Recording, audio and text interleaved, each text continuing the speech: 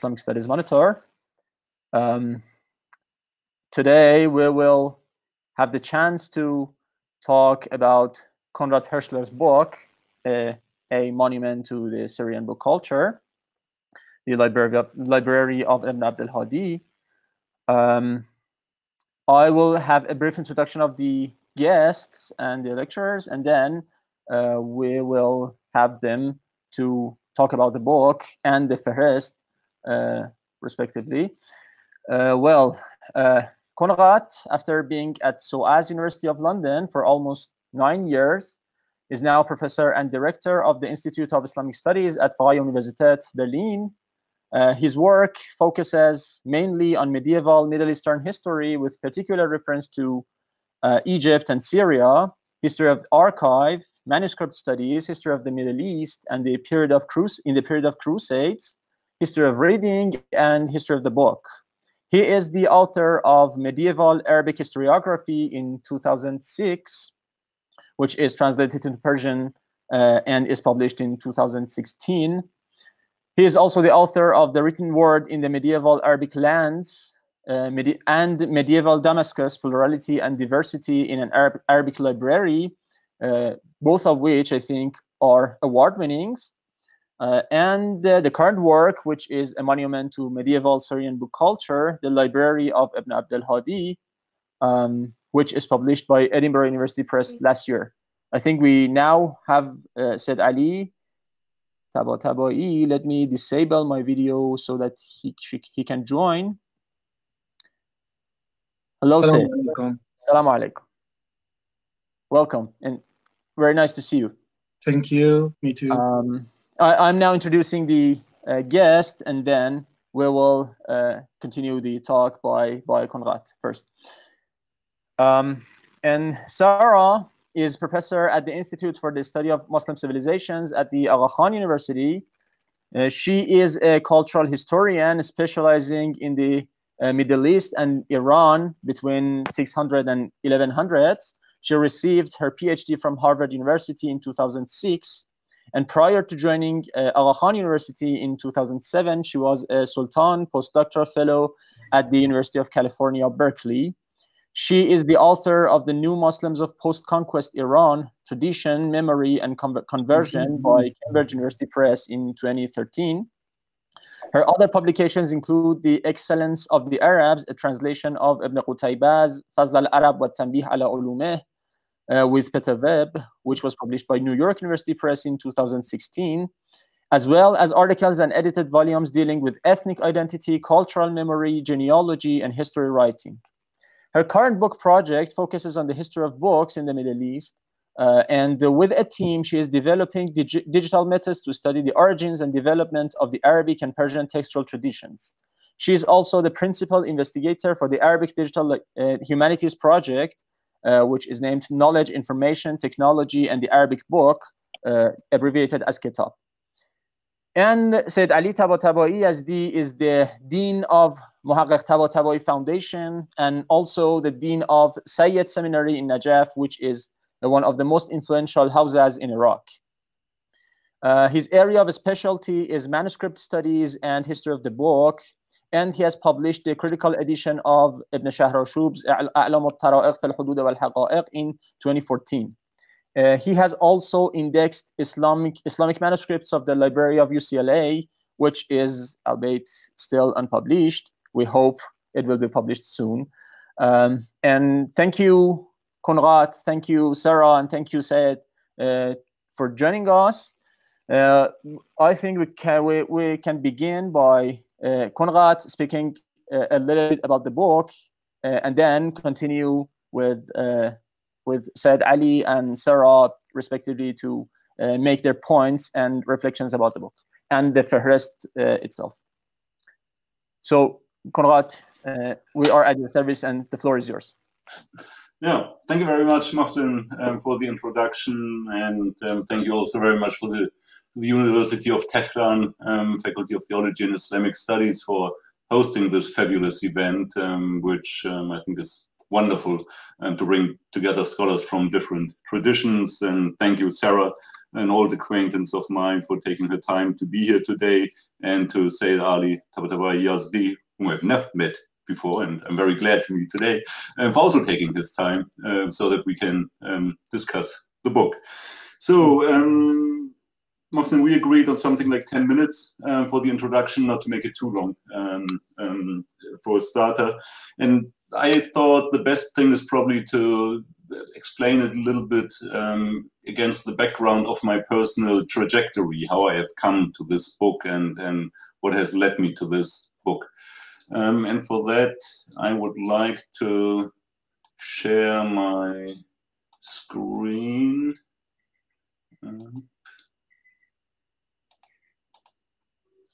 Okay.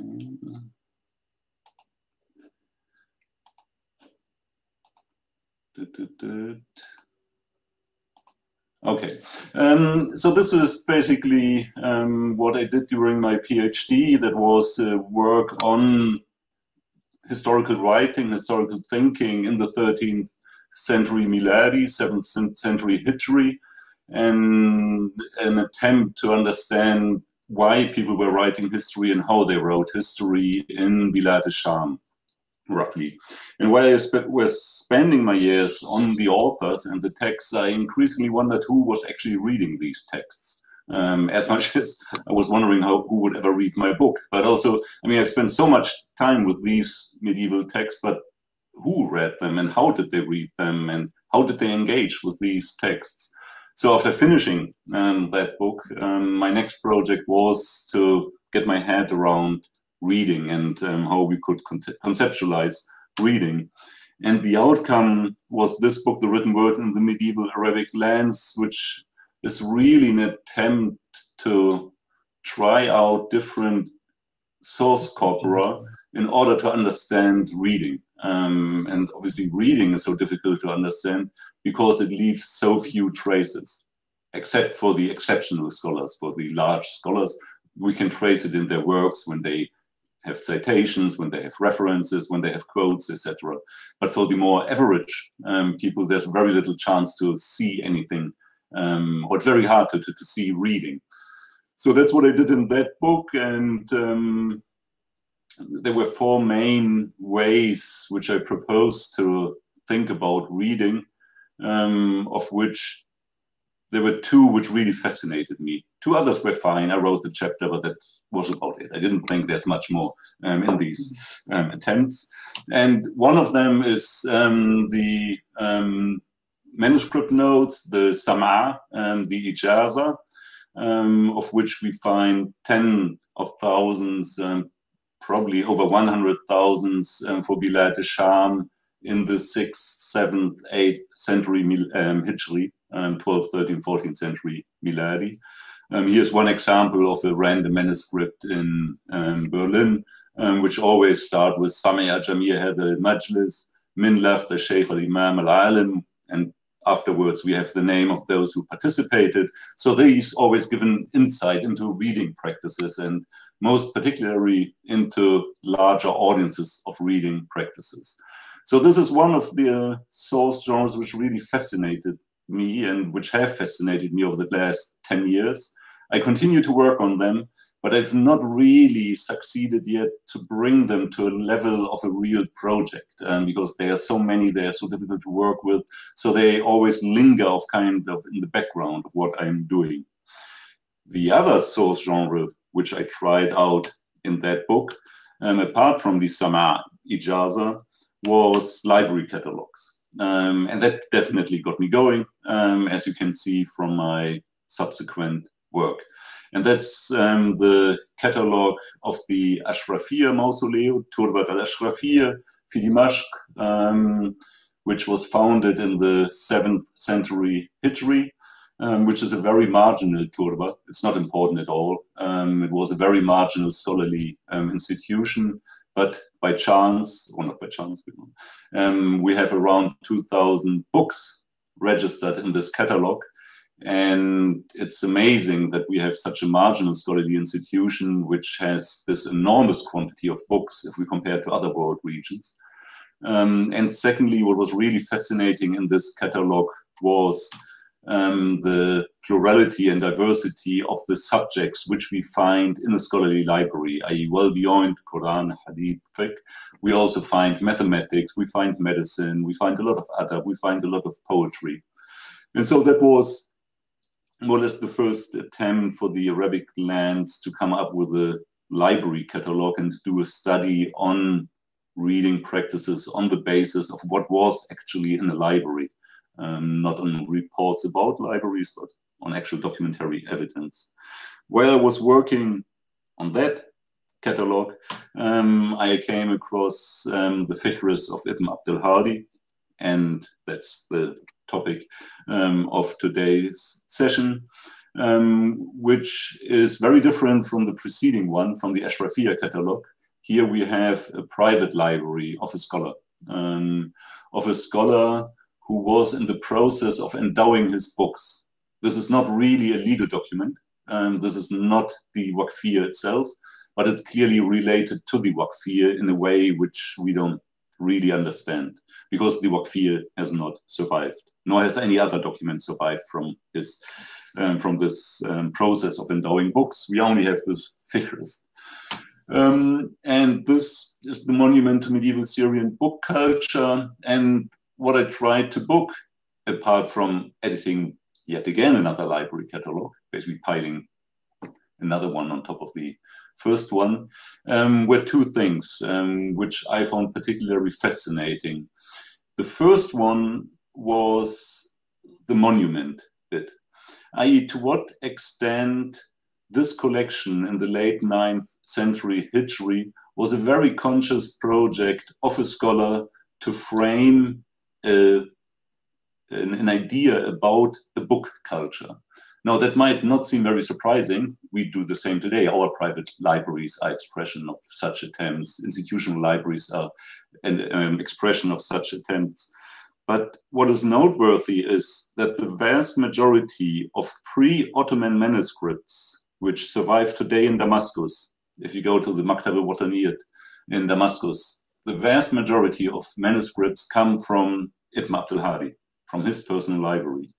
So this man in the 9th century Hijri was very successful in preserving specific bits of Damascene book culture and preserving them for the next century until today. So if we enter today the Maktab al-Wataniyya fi Dimashq and look at the pre-Ottoman manuscript collection, what we see is not Damascene book culture, but it's Damascene book culture according to Ibn Abd al-Hādī and his ideas about what matters and what does not matter.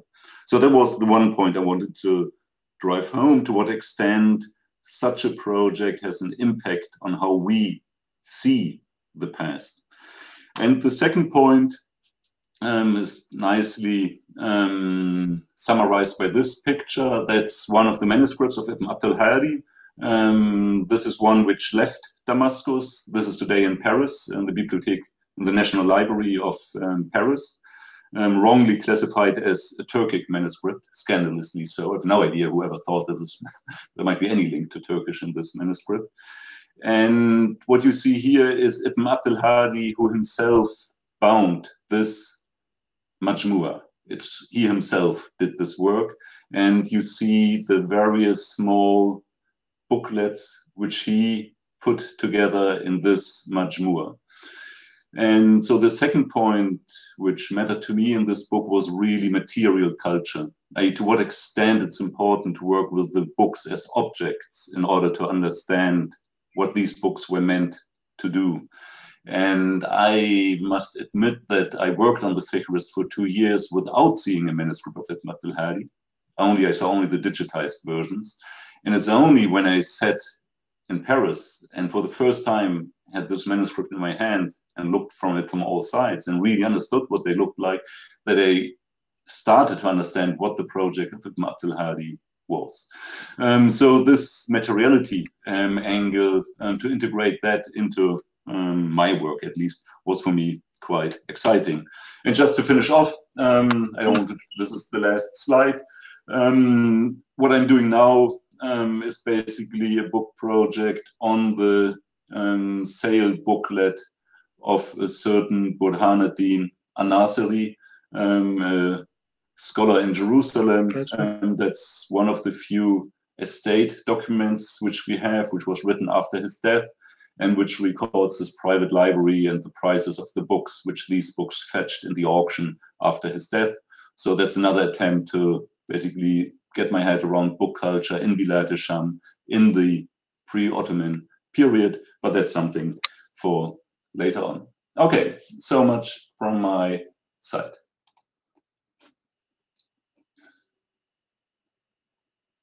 Well, thank you very much. I think we lost Said Ali. I wanted him to speak next about the Fehrist, but he has lost his connection. Let me maybe we should go on with Sarah and then turn to Ali. Thank you. Okay, good.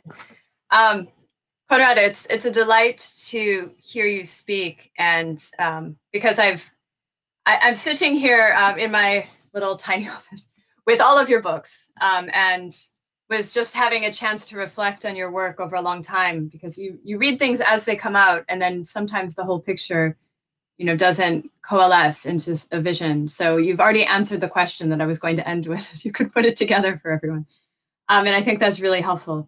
If I could just maybe make a few comments that say why I think this book is so exciting and why I've learned so much from reading it. And I do that, I think, in light of your total work. So I'm really happy you've presented it in that way.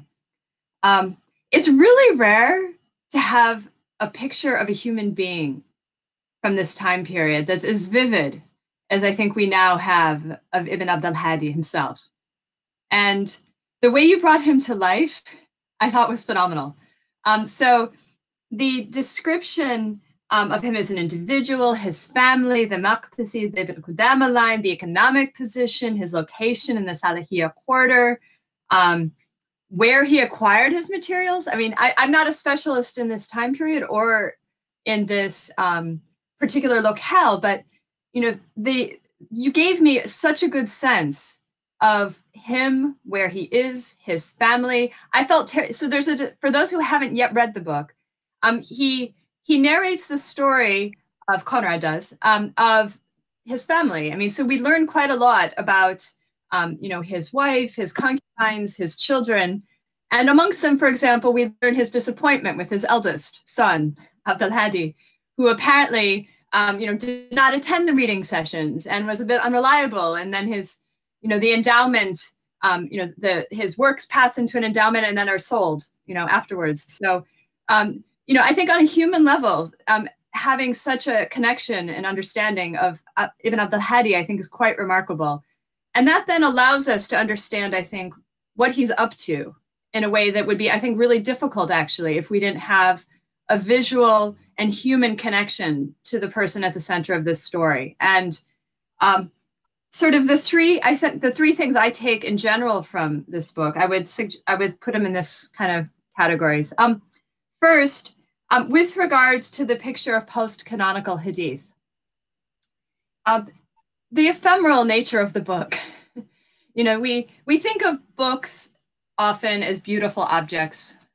We think, especially, I think book history, as a field, has really fixated on the beautiful object. And as you rightly point out, Konrad, the catalogs often serve this purpose in the way in which they're organized. Illustrations, are rightly studied from art historical point of view. But sort of the reality of the way in which people like perhaps Ibn Abd al-Hādī and his contemporaries and others interacted with the written word was much more probably commonplace. It was practical. It didn't necessarily have the permanence that we might associate with some of the beautiful Shahnameh manuscripts, for example. Instead, we're dealing with a body of material that really was useful, in its own ways, in its own times. For thinking about what we have today, then, in terms of this issue you raise about, you don't use this term, but I think I take this to be what you're speaking about. We have a pronounced survival bias when we go as historians to the body of material to try to study it. And what we have is what's been printed. We often have, what's been printed in particular times, what manuscripts have been well known and circulated. But in the total context of what was read, discussed, circulated in historic times, it's really quite, you get the sense from reading your book how inadequate our knowledge is, in general. I mean, you've only looked at one place. We have the rest of the Middle East, I think, to reckon with. Secondly, I take from your book, I really enjoyed what you termed an analysis of the life cycle of manuscripts. And this term reuse, I think, is quite a powerful one. It animates our work on the Kitab project, certainly. And, the sort of micro history of the way in which you have narrated the creation, usage, ownership, and endowment of books, I think tells us quite a lot about sort of the way in which books exist within society and the way in which there's a sort of ecology that operates both with the book and with the text, which you meaningfully distinguish as two things. The book is an object, the text is what's written into it. And both of these, I think, are quite interesting. And your raising of the object to our focus, I think, can also help us understand the text as well. So I think that's a subject for separate discussion, but it really intrigues me. And then finally, I think I admire the way in which you've brought out this project of Ibn Abd al-Hādī. So if first, we're thinking about post-canonical hadith as a field and book, is the object of this period. Second, we're talking about circulation.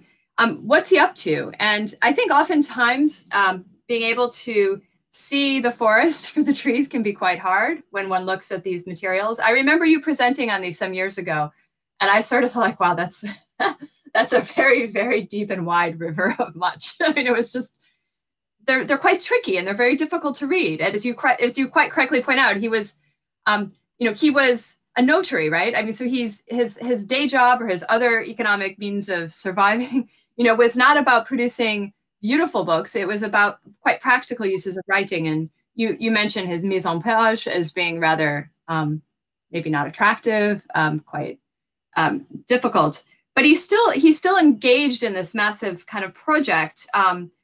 And there's elements of it that you raise out, this monumentalization. This is, I think, a good concept is a field that we can work with. So the notion of the ritualistic and devotional practices that are linked, with books, I think are quite important. The manuscript you just showed, Ibn Abd al-Hādī was binding things himself. And I think in the study of the composite manuscripts, I don't think we often imagine that. I think we imagine this as a project of the Ottomans in much later periods, but to go back and be able to see that, I think is really important. Your discussion of the Buldaniyat, are these collections of works that are located specifically in locations that, he's excited, obviously, about both collecting and creating works that locate, the books within specific locations, or hadith in that case. So these are some points I just took, from reading this book. I think on the field, in a long kind of looking at the long durée, I would advise students to read your introduction and to read your first chapter to understand the way in which the field is evolving in terms of book history, because it's really rather up to date, in terms of the historiography of Middle Eastern book history. And I think there's quite a lot that we can all learn and contemplate, your discussion of the material philology, as a turn, the move towards documentary work. We've become much more technical, I think, as a field, in Middle Eastern history since I first began, certainly in the 90s. And I wonder, so my question to you, and I realize I'm not the last to speak, but if, can you describe, for students perhaps, how you concretely worked and what they need to learn to work with books in a similar way? I'm very struck by how technical the work you did is, by how much knowledge of scripts, of patience you had to execute, in getting through this material. And I wonder, what do students need to do in order to be able to undertake similar projects? And then also, what kinds of projects can you see beyond your own? I'm curious to hear, because obviously you've worked very deeply and closely with Bilad Hasham. I wonder, my own, slight experience with Iranian context would say that there's much work to be done in Iran, for example, in cities like Shiraz, on manuscript history. And you can tell there's stories to be told there too. So I'm just wondering if you could share some guidance, perhaps for students. So that's the end of my comments. Thank you very much. Thank you, Sarah. It was very insightful, even for students here to pick a project. And maybe Konrad's reply will make some projects again. And now let me, Said Ali, sorry for postpone your lecture after Sarah because you lost the connection. Yeah, I do apologize because of my slow connection. Yes. Now we are at the service. Ali will talk about the Fehrist itself in his own perspective, and we will listen to another aspect of the Fehrist and al-Hādī, and then we will go on to discuss it. Thank you, and the floor is yours. Thank you. Bismillah ar-Rahman ar-Rahim. Shonzi Kenensu Learning Hirschler. And nice to meet you, Miss Sarah Savant. As mentioned, the book focuses on a book list that belongs to Ibn al-Hādī, the famous Hanbali scholar. This catalog is a combination of a lot of book titles, authors and scribers' names, and rarely some information about the manuscripts, including his own written books. He wrote mainly in jurisprudence and hadith, but we also find him a writer in literature, biographies, history, theology, and even in medicine. This catalog, as mentioned, is an endowment dedicated to his descendants and some others, mentioning the necessity of the readers to be Hanbalis. This text already was published before by Dar al-Bayruti as by the title فهرس الكتب الموقوفة. And in addition, we see a lot of citations to the manuscript of this catalog in the National Library of Damascus, in the other book of the compiler, Mahd al-Sawab, by its editor. That's published by the Islamic University of Medina in Saudi Arabia. But Hirschler here made a masterpiece in his work on this important medieval document. Its importance is because it includes a lot of title books that don't exist nowadays. Although we see a lot of famous titles in it, such as Al-Ahkam al-Sultaniyya or Dala'il al-Nubuwwa lil-Bayhaqi. We find also very important and great information in it, like what the compiler tells us about his own books, and information about his teachers by mentioning authors and scribers by Shaykhuna. We can also understand some traditions via this text. It's very important. For example, some titles of books, such as Musnad ʿAbd ibn Humayd, or Al-Amr bil-Ma'ruf lil-Hafidh Abd al-Ghani, and some other books are repeated in this catalog, as there were 2 copies of them in this library. And it shows us that their notice to the narration tradition and the various versions of the text. It was very easy for the catalog's audiences in that time to understand what the compiler is saying, because they lived in the Hanbali world of Damascus in that specific time and that given tradition. But after centuries, excuse me, do you have my voice? Yeah. Okay. Yeah, but after centuries, we lost the conventions, the evidences, the semantic of phrases, and sometimes the symbols. A researcher nowadays should discover the conventions and the principles of the methods in that specific school of narration, and the rules of scribers in that given tradition.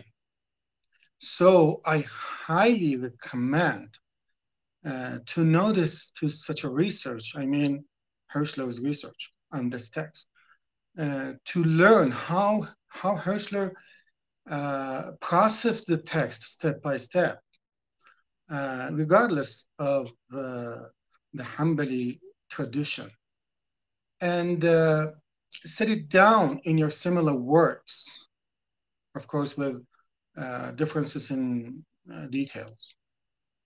The compiler follows the system of most authors of book lists in the medieval centuries that present, and the presented information are highly condensed.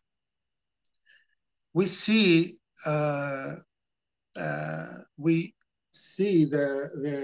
this system in the lists of scholars in our tradition, in that times, such as al-Fihris ibn al-Nadim, or al-Fihris al-Tusi, or its supplementation Ma'alim of Ibn Shahrashub, and Fihris Muntajib al-Din,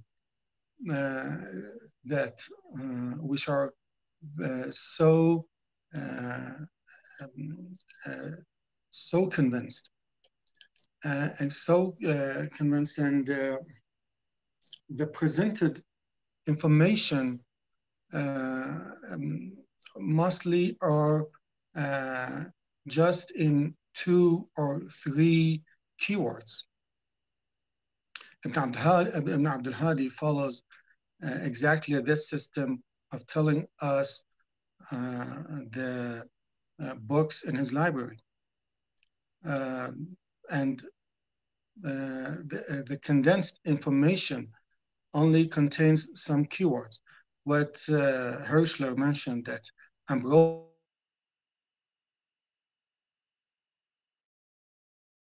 calls it, and this catalog includes about 3,000 titles in such a system. The single text, the composites, and the incomplete manuscripts are intermingled. Ibn Abd al-Hādī, like other authors of book lists in the medieval centuries, tends to cite only 1 or 2 keywords from the title. A complete title is the exception. When identifying titles and understanding which book is exactly cited, you confront a huge number of books with similar titles before the compiler's time. And in our case, it's about 7 centuries from the 2nd and 3rd centuries Hijri till the compiler's time. It's about 7 centuries. For example, the entry that simply states the title Kitab al-Lubab without giving the author's name may refer to Ibn al-Athir's book Al-Lubab fi Tahdhib al-Ansab, or 5 or 6 other titles Hirschler mentioned in the book. Or some other examples like the highly generic title Takhrij al-Hafidh. Both of these two words are very generic. Takhrij al-Hafidh, referring to, as Hirschler mentioned, to al-Hafidh Abd al-Ghani al-Maqdisi, the scholar of the 12th century. Or incomplete titles such as Zawaj Abil As ibn Rabi', to whom, without mentioning Min Zainab bint al-Rasul, to Zainab, the Prophet's daughter. By the other hand, it's common in our heritage to name a book by several titles, and even every volume of a book by a title. We see it in the contemporary great book Tabaqat of al-Shaykh al-Tehrani, that every volume of it has its specific title. And we see different citations, even by contemporary researchers, to this book. And it was more common in the medieval centuries. You see the book Manaqib al-Shafi'i, that the compiler named him himself in another part of the Fahrist, Ad-Durr al-Nafis fi Manaqib Muhammad ibn Idris. These are the points that Hirschler mentioned and notices to them. So totally, we need a great knowledge of Islamic heritage to understand which books are exactly cited and to know the exact books and authors. And as Hirschler mentioned, access to the actual manuscript is, in some cases, the only chance to sort out who is who. Let's read some parts of the book and see the ambiguity in some phrases. مجموع فيه جزء من حديث ابن معروف وحكاية ابن مجاهد والثاني من فوائد ابن بالحديد وقصيدة للسلفي وسعة رحمة الله لابن عساكر ونفي التشبيه له وكتاب اليقين لابن أبي الدنيا وجزء من فوائد ابن مظفر وجزء من حديث أبي موسى المديني وجزء من حديث ابن السمرقندي وكتاب أدب الفقير وفوائد ابن المرزبان ومن أدركه الخلال من أصحاب ابن منده ومسند عابس الغفاري وكتاب الجمعة للمروزي. And I think this entry is better than the rest of the book.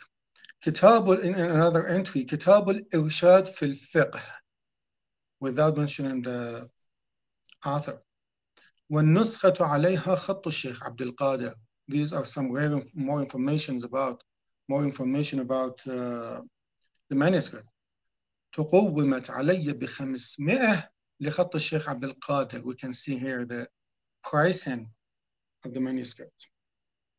مجموع في شرح النخبة والاغتباط والأجوبة المصرية والطرابلسية وفوائد وأشياء بخط أخي ووالدي. Some information about his brother and father that were scribers.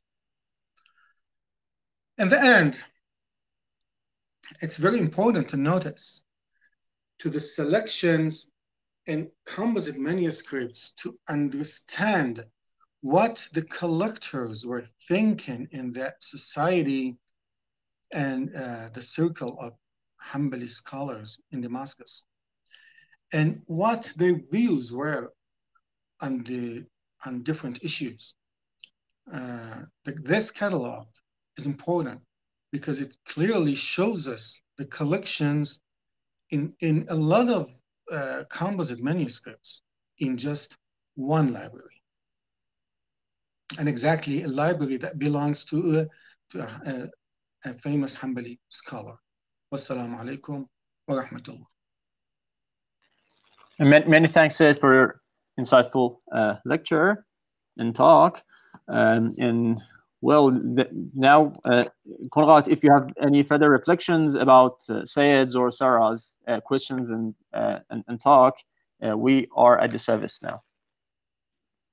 Yeah, thank you very much. Yeah, I'm obviously very grateful to both of you that you've taken the trouble to read this book and have taken your time to respond to it. Both Sarah and Seyd Ali Tabatabai Yazdi for that contribution. And obviously, it's very interesting for me to get the feedback of colleagues, how they basically how they engage with the book, what they think is interesting in the book, and what I guess what is for me important at that point, and perhaps sums up why I work the way I work, is, I mean, history is about many things. There are many reasons why people do history. But one of the reasons, or one of the drivers of why I'm interested in history, or the way of how I interact with history, is obviously respect. You know, the respect for the past and the respect for past people and how they made their life. And that's very much why, and I'm delighted that ʿAbd al-Hādī came out for you as a vivid person, Sarah. I mean, that's, you know, that's why I was interested in him, because it's out of respect that I wanted to bring him to life and to show his personality and his agency in doing that. But it's also the reason why I'm so interested in reading these book lists, you know, and understanding the logic of these very condensed titles, as you mentioned, Seyd Ali, of these very brief things, because they were very meaningful at that time. And as you said, in the 15th century or 9th century Hijri, the people, they lived through these figures, they knew what was going on. That was their home, that was their scholarly world, that was easy for them. But for us today, it's difficult, and that's why sometimes these lists tend to be marginalized in scholarship, because they are, don't seem too attractive in the beginning. But I guess once you start to work on them and you see the beauty of them, it becomes highly addictive, I have to say, and to try to get my head around it. And Sarah, what you asked with regard to what I would advise students who would be interested in that, I think it's difficult to sum that up, or probably would need more time, but I mean, it sounds slightly hackneyed and yeah. But I think in the end, it's love of books. You know, I mean, you really have to have a high love of books in order to undertake this work, to be fascinated by books and to be willing to track them down and to find these two words in a fihrist and then to see where they ended up in what library today. In technical skills, I think for many people who are in the beginning of the career of their studies, it's quite intimidating to see the handwriting on these manuscripts. It's nothing I was trained in.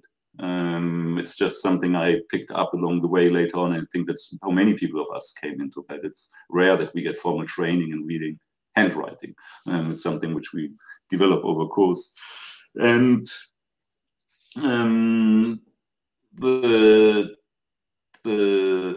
let's say the feasibility of the project was obviously supported by the fact that there were a lot of supportive manuscripts coming in, supportive corpora, without which it would have been impossible. For example, we have the autobiography of Ibn al-Hādī. When he sat down and wrote a list of all his titles, which is in Princeton, it doesn't exist anywhere else. It's not known yet. We translate the book in the moment into Arabic, and we will publish it in Arabic.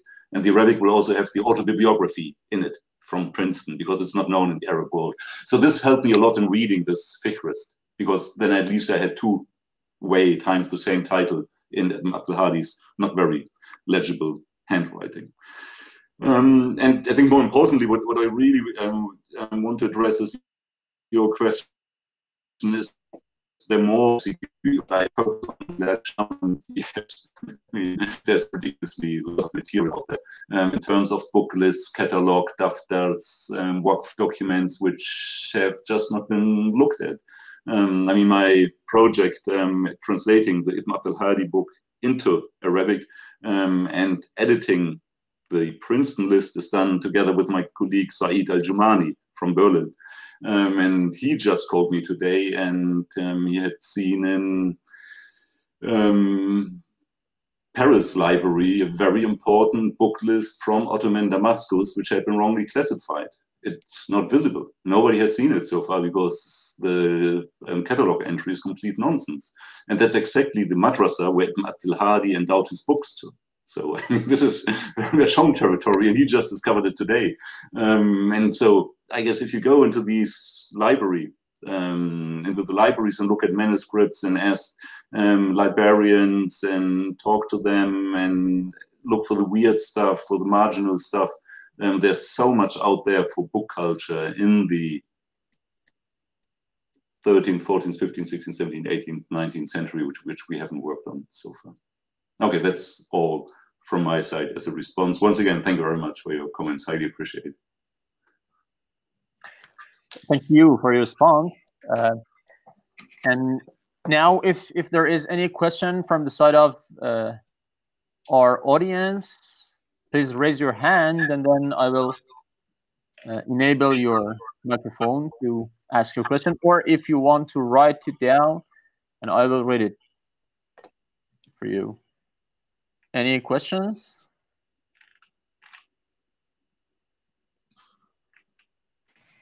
Could I be cheeky and ask one more question? Konrad, I've been working on Ibn Asakir, and the term tasmiya figures very prominently in the history of Damascus. And of course, this is 300 years earlier, so I don't want to read your material backwards. But I'm quite struck by his use of this term. He'll say, "Qaratu bi khat," and then he'll name. Then in several cases, he'll refer to something that he calls a tasmiya. And it sounds to me, after reading your book and thinking more about these terms, and there's also other terms that come in, that collections of different things were being passed around. And sometimes the term tasmiya is actually used to describe, sounds like a notebook that has material pertaining to particular subjects. They're read by Jens Scheiner in his work on Ibn Asakir's library as being specific titles, but I'm wondering actually if what we're talking about is something that's a little bit more a descriptive term. The term occurs 1,400 times, so it's quite often. It's a big book, the history of Damascus. You know, it's the biggest book in the Open ITI corpus, but still, that's a lot. So I'm just wondering how much. Maybe there's a bigger question here: is how much does the material that you have from, let's say, 15th century, is it relevant to understanding what we might no longer be able to access or see from practices of people centuries earlier?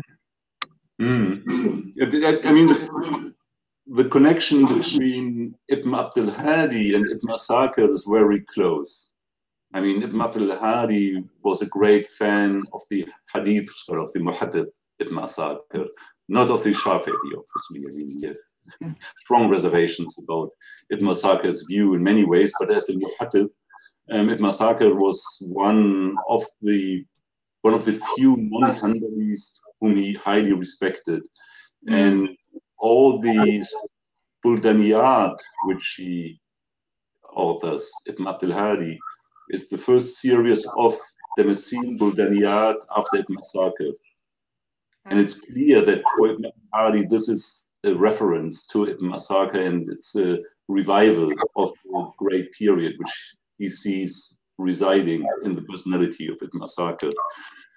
So, I mean, to be honest, I haven't really thought. Is my voice? I have a slight feedback. Is it okay? Okay. I haven't really thought about the term tasmiyah. I mean, it struck me because there's no other book in his book list which is called tasmiyah out of 3,000 book titles. It's not a term which I've seen very often in the manuscripts. And would be quite interesting to see where this is used in Ibn Asakir, but I would definitely see it as a generic term. It's like something like what we could today call the qaim, a list. So I think tasmiyah was basically a term for a list, kutubi. So that's why he has to add tasmiyat kutubi, so the list of my names, and it's alphabetically organized. So it would be interesting to see in other tasmiyat whether we see also a tendency towards alphabetical organization. Because in Fikhris is not alphabetically organized. There's no need to organize it in alphabet. It can be, but it's not necessary. Whereas with the tasmiyah, it seems for Ibn al-Hādī, it had to alphabetically. And the other point, I guess, I mean, the Fikhris of Ibn al-Hādī gives us a wonderful insight of how individuals engaged with books which are often lost, but also with books which are not lost. But in either case, it's highly fascinating to see, for example, how he changes titles. So we have a title on the manuscript, and it's only via complicated ways that I was able to connect the entry in the Fikhris with the actual manuscript. And we see that for him, there was no problem at all in constantly changing the titles. So when reading about titles in other works, I think it might be quite helpful to see the practice of Ibn al-Hādī, who had a very high degree of flexibility when it came to titles. Very high. I mean, you would never guess there's a link between the two titles. I think that's, yeah. Okay, thanks. And I have a question. In the beginning, you said that we don't have the text of the endowment, and we just have the list of the books.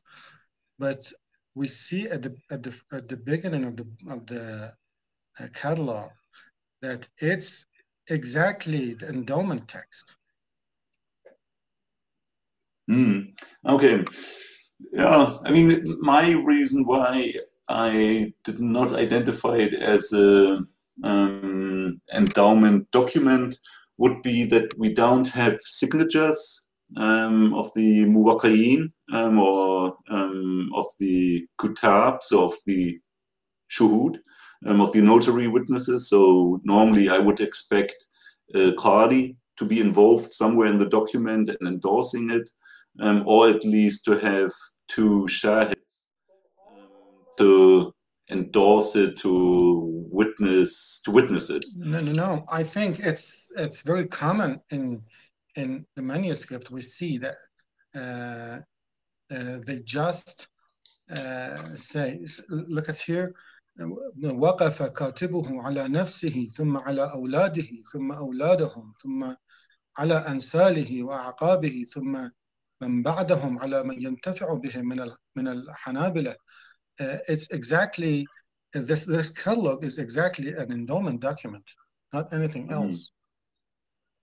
But I mean, would it have legal validity? Let's say if there's a conflict 20 years later, and you would take that document and go to the Qadi and say, see, my father endowed these books for our benefit. And there would be another scholar who says, no. Actually, he just wrote it, but he never executed this waqf. So these books don't belong to the waqf. I can possess them. I don't know, really. I don't know. It's an honest question of of knowledge, whether that would work in a Hādī court, whether he would be convinced by the fiqh list. Thank you. Thank you very much. Any further question? I just have a question, a quick inquiry. I'm wondering if you have addressed whether Ibn Abd al-Hādī has collected the book totally via sama, or if there's mostly via ijaza or something in the middle, and how this might have impact on the way we understand the Fahrist.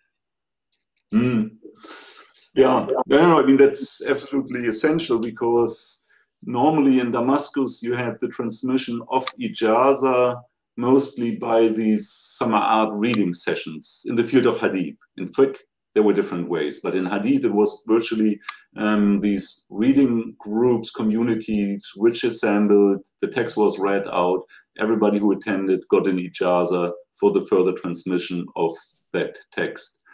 But we see that in the century before Ibn Abd al-Hādī, these sam'a ijazat fell out of use.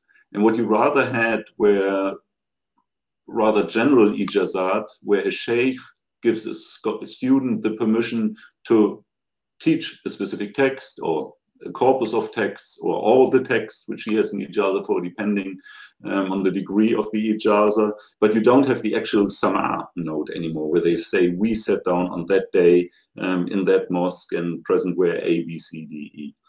So when Ibn Abd al-Hādī bought all these small booklets, he wasn't really able to connect to them in the way his Hanbali predecessors in the 6th, 7th, 8th century Hijri had done via sama'at session, because these sama'at sessions were not recorded anymore. I don't want to say they were not held anymore, but at least they were not recorded anymore in the same way. So what he did is that he requested ijazat from the shuyukh of Damascus and sheikhat of Damascus, and he recorded them on his manuscripts, but he often recorded them in a form which revived the old sam'a ijaza. You know, you could have just written, I received an ijaza from Sheikh X point. It would have been enough. But he often tries to frame it in that what his contemporaries did, because that was sufficient. But now he often tries to reframe it in the old style, to have kind of proto-sam'a on his manuscripts. So in terms of scholarly practices, he was entirely in his world. He did what everybody did in order to receive ijazat in his period, but just the way of how he recorded his ijazat, there we see kind of a nostalgic element where he tries to revive a period which had clearly ended in the transmission. And after Ibn Abd al-Hādī, we don't see anybody recording any ijaza or sama on any of the hadith manuscripts. It's amazing. I mean, we are talking about in his corpus, if you take all his manuscripts, we have a 5-digit number of sama'at. I mean, it's over 10,000 sama'at, not by him, obviously, over all the centuries. So it's a very vivid manuscript tradition. Ibn Abd al-Hādī buys them, he puts his ijaza on, and then until today, for the next 500 years, nobody recorded a single ijaza sama'a on them. Yeah. Okay, thanks. We have a question perhaps from all the speakers. I read it, or maybe Mahdia, I enable your microphone. If you want to be, you want your microphone to be enabled, let me know by raising your hand. But I'm reading now the question. Has there been a difference between the Shi'i and Sunni waqf systems? Has there been similar waqf practices, like the way, or endowment practices, like the way they documented waqf deed in the Sunni and Shia tradition historically? I wonder who want to answer the question. I mean, out of Shia ignorance, I would be deeply delighted if Sayyid Ali would perhaps. Maybe you said if you want to. No, I have no idea. Okay, no. No. I mean, I wouldn't be able to answer that in any way in an informed manner on the norms of Sunni and Shi'i Waqf practices. The only insight I have is on practices. And I'm not an expert on Iran or on Shiite Islam, but I mean, I've done some readings on book endowments, not very surprisingly so, in the Shiite context and how that was done at the shrines, for example.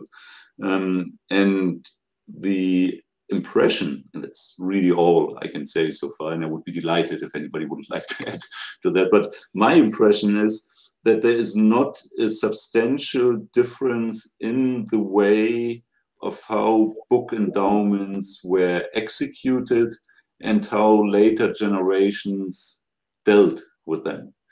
And with later generations dealing with them, I mean, that's perhaps a slightly sensitive topic, but that we see that many books leave waqfs after 2, 3, 4, 5 generations and start to circulate on the market again. And then often they are re-endowed to the same institution or to another institution. So we often see a change between waqf and private ownership. And that's very vivid in the Damascus case, which I have, although normatively, obviously it's not possible to a large extent. You can't take the books out of the waqf, but it's done in Damascus constantly. And from the few insights which I have on Iranian libraries, I have the impression that this is not entirely different, that it also might happen. Well, thank you. Any further questions? Or any further reflections? I have a short question, please. Okay. There is a dreaming narrated in the beginning of the book. Is that I've not seen the manuscript? Is that with the same handwriting with the rest of the book? And do you think it's part of the book or it's added? It's highly likely Ibn Abd al-Hādī's handwriting. He has this very specific, very clear, not very clear, very characteristic handwriting. So I'm 100% sure in his case it's his handwriting. But obviously we do not know at what point it was added. Was it when the Fihrist was written? Was it added 3 years later, 10 years later? There's no way of putting a date to that dream.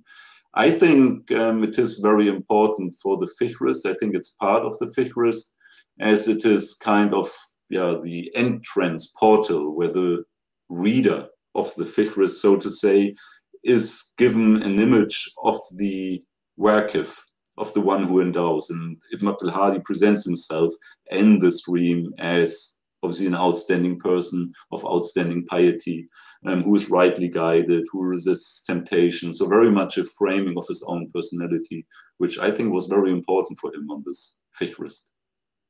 And maybe the endowment is because of the dreaming. Do you think so? Sorry again? I mean, maybe the endowment itself is because of the dreaming. Do you think so? Well, to be honest, it had no cure to me. Might be. You don't see any relationship between this dreaming and the endowment? No. So the dream is general, one might say. You know, I'm pious, I'm not a sinner, I move away from the wrongly guided imam. There's an imam who prays in the wrong way, so Ibn Abd al-Hādī turns away. But there's no, I think there's...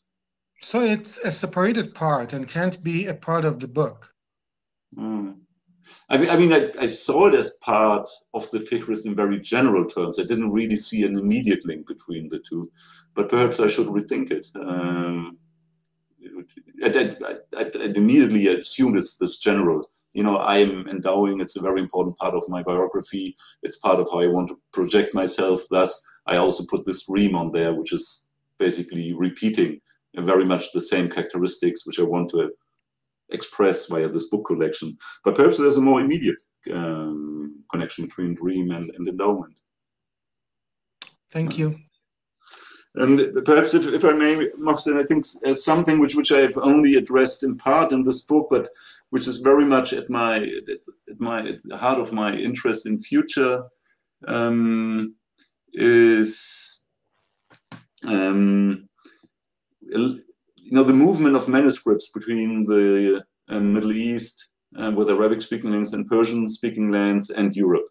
You know, so this massive translocation of books which we have in the 19th, early 20th century, which I feel is kind of a topic nobody wants to speak about in Europe, really, because nobody wants to open up this very problematic topic, but which I think is something which we urgently need to address as scholars who are working on manuscripts. And obviously they are the first attempts to do so.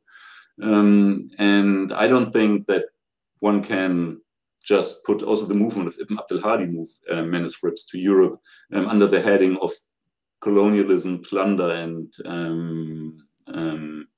thieves. But obviously this is also a part of manuscript movements.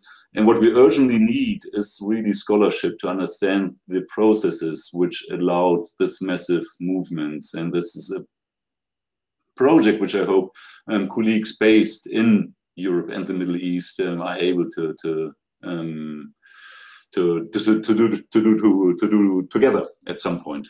So that's just, I mean, it's not direct. I mean, it's slightly linked to Ibn Abd al-Hādī because I only have this one paragraph in it, but I think it's typically that I only have one paragraph because we are always kind of worried if we start to speak about these topics. Okay. Maybe some scholars and students from Iran take these projects. And we have a question in Arabic. I try to read it. Since you know Arabic, I just read it in Arabic, and so you, every one of you answer in Persian, in English. كيف يمكن توظيف القوائم الببليوغرافية الشخصية في تاريخ المكتبات الإسلامية؟ أرجو الإضاءة على هذا المصدر، خاصة أنه لم يذكر في المنهج الوثائقي. Yeah. I think it is an absolutely, so the question is, how is it possible to use bibliographical personal lists to write the history of Islamic libraries? That's basically the question. And I think the absence of direct library documents is a major problem. So we don't have too many documents, at least as far as I know, which are really on madrasa libraries, for example, in Bilad al-Sham in the pre-Ottoman period, or Misr, and I guess the same is true for the Persianate world, Iran. So the personal book lists are absolutely essential for us to track down the movement of manuscripts and to understand ideas about book collections.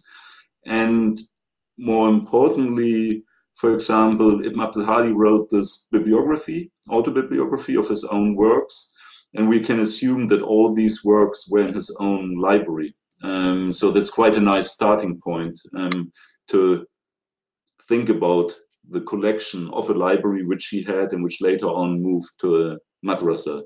So if we want to write the history of Islamic libraries, it's clear that we have to move beyond, let's say, the easy material, the obvious material, and that we have to use these personal libraries. And the last document I showed on this scholar from Jerusalem, that's absolutely fascinating in order to get an insight into the book culture of Jerusalem, on which we don't have a single document in the pre-Ottoman period. We don't know anything about Jerusalem in the pre-Ottoman period.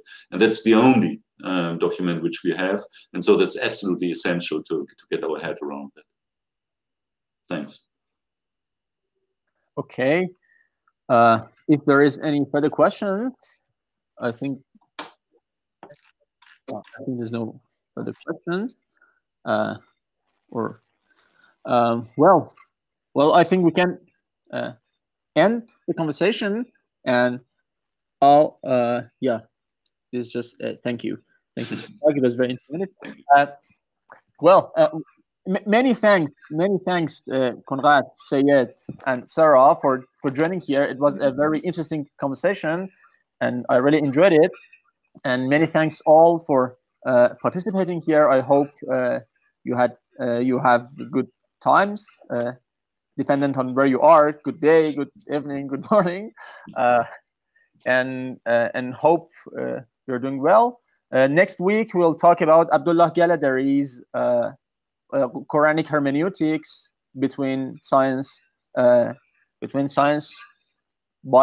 Bible science and Hadith and tradition. I think I forgot the title with Kurt Richardson as discussant. Hope to see you next week, and we can end the conversation now. Thank you everyone for joining, and bye. Thank you so very much. much. Thank you so much. Enjoyed. Thank you. I really enjoyed the discussion. Thank you. If you have any final reflections or words, we are at your service. Sorry, if you have any final reflections or final words, I'm at your service. No, yeah, I mean, it's only. I mean, thank you very, very much for this initiative, and I think it's really terrific that we use this technology, which we now have, the online technology, to engage more closely within our different scholarly traditions. And it's one of the rather problematic aspects of us being situated in Europe doing Islamic studies, that we have not always been the most active and successful in engaging with our colleagues in the Middle East. So if there's any chance to do so in future, I think that would be great. And thank you very much for the initiative. It's really important. Thank you. This is exactly the aim and the goal of this initiative, to engage more scholars from around the world and to, in a sense, globalize Islamic studies. And I hope to contribute to this aim. And thank you. Thank you. Thank you very much, Mohsen. Thank you very much. I really enjoyed your discussion, and I'm waiting for your next researcher. Well, I hope we'll be in touch in between in some way or the other. So if there's any way to connect, I would be most delighted. I'm really Thank you very much. Goodbye. Thank you. Okay. Thank you, Goodbye. Goodbye, Sarah. Bye. Bye-bye. Bye. Thank you. Bye.